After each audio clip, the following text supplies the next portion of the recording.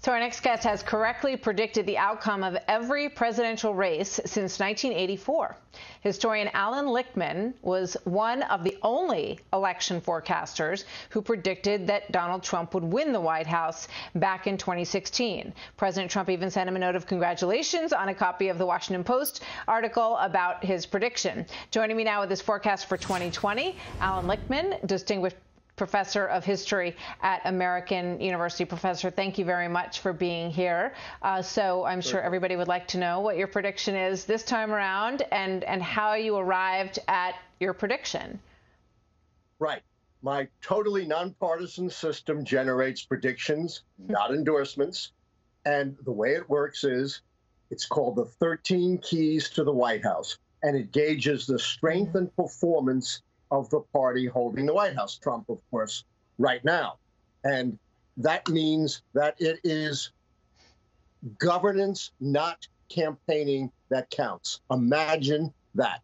And the way the system works, if 6 or more keys go against the White House party, they are predicted losers. Any 6. That's how I was able to predict Trump in 2016, because the Democrats had exactly 6 keys out against him.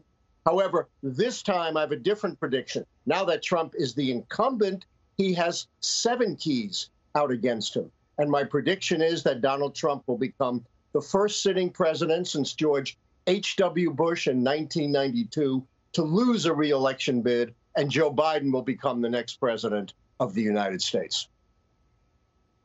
So you just taking a look at those keys, if we could put them back up, I don't know if we'll have time to get through all of them, but which ones stand out to you as sort of the most important of these keys, and can you explain what's underlying them? Yes, the keys that stand out most important are the ones that only turned in 2020 after the pandemic and the cries for social and racial justice. Going into 2020, Donald Trump was looking great with only 4 keys down, but then we had the pandemic, which never got resolved, and the call for social and racial justice, which never got resolved, and cost Trump 3 more keys. The short-term economic key, measured by an election year recession, the long-term economic key, because despite the spike in the third quarter on a much lower base, growth is still negative and pushes down the average, and of course, the social unrest key, because of what's raging across the land and remains unresolved. So Trump goes from 4 keys down to 7 keys down. Never in the history of the United States, Martha, has the party holding the White House ever suffered such a sudden and dramatic reversal of fortune in just a few months. Yeah, you know, it's an interesting question because the things that you point to almost are in some ways out of any president's control. They're the kind of things that happen to presidents, happen during their tenure. And of course, how they respond to them is one of the key measures. But I just wonder, you know, when you look back in history at other times when things, you know, become so overwhelming to the office that perhaps there's not that much that a president can do to change those keys.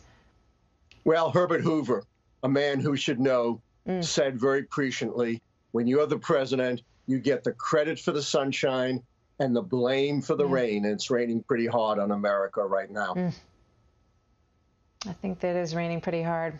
Alan, thank you very much. Alan Lichtman, interesting to hear your perspective, and we'll see if you're right or if this is the first time that you're wrong, and we'll talk after the election. Thank you, sir. Good to have you with us tonight. Absolutely.